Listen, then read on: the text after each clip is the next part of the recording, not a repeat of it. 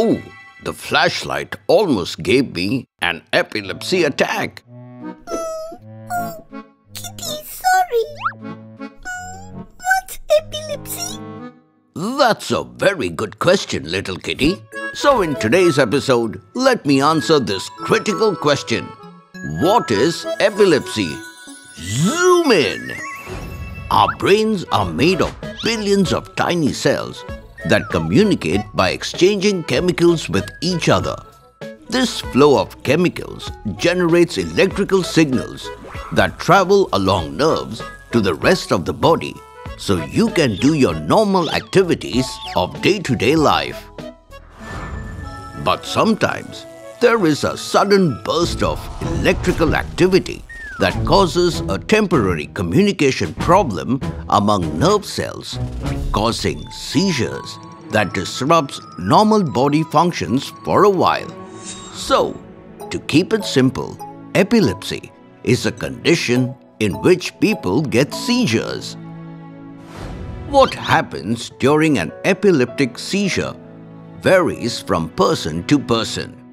Some may feel strong reactions where they pass out and fall on the floor as their whole body gets stiff and twitches uncontrollably, while other seizures are less noticeable, in which a person might just stare into space or have jerking movements in one part of the body.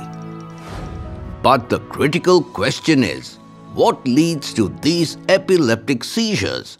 Well, scientists are yet to find the exact answer to this issue, but there are certain things that can lead to it, which include problems with the way the brain developed before birth, a brain injury or tumor, bleeding in the brain, or certain brain infections such as meningitis and encephalitis. I know what you are thinking. That is, what must you do if you see someone having an epilepsy episode? First of all, there are things that you should never do. This includes never holding the person down, never putting anything in their mouth, or performing CPR. Instead, if possible, try catching the person from falling to protect their head. Next, gently lower them down and keep them on their side to keep airways open. And finally, call an adult or better medical help and stay with the person until they arrive.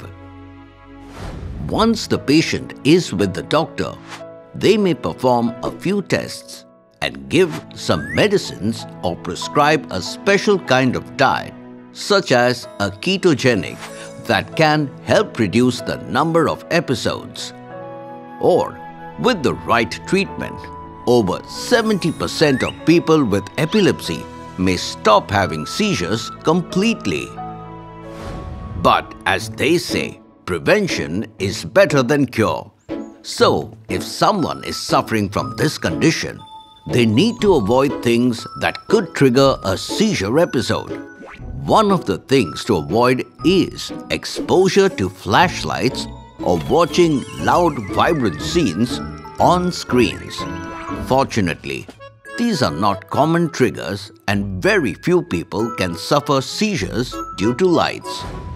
On the other hand, the common triggers may include lack of sleep, stress, having a high temperature, or too many alcoholic beverages.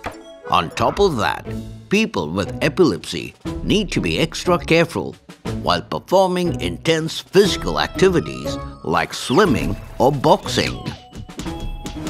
However, the best part is, with proper management, people with epilepsy can live a normal life and achieve great success in anything they want to. Trivia time! Did you know around 50 million people worldwide have epilepsy, making it one of the most common neurological diseases globally? And you won't believe, but epilepsy has no identifiable cause in about half the people with the condition. Hope you learned something critically important today. Until next time, it's me, Dr. Binocs, zooming out.